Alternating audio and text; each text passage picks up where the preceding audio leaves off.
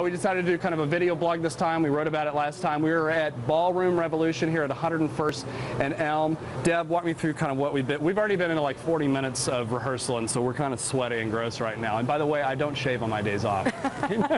Deb, what did we learn today? We're working on Quick Step. Yes. Quick Step and a little bit of Charleston. So we added on to what we did last week, which had us going really good, and we worked on arm styling for Charleston. It's like chewing gum and dancing at the same. Yes. It's like patting your head and rubbing your belly at the same time. We'll get it. I'll show it to you here. And then we learned how to do shaping in Quick Step, which is that slide that we did with the big shape that the lady's head goes flying backwards like this.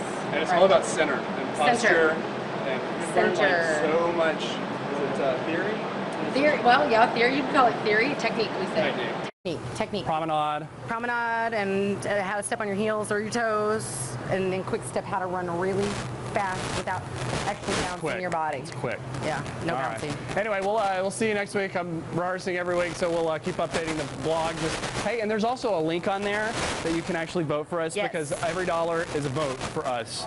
And money for Hospitality House. Yes, and that is a great organization. You can read all about it on our website here. I've set up a link also to Hospitality House, in town. So we'll see you next week.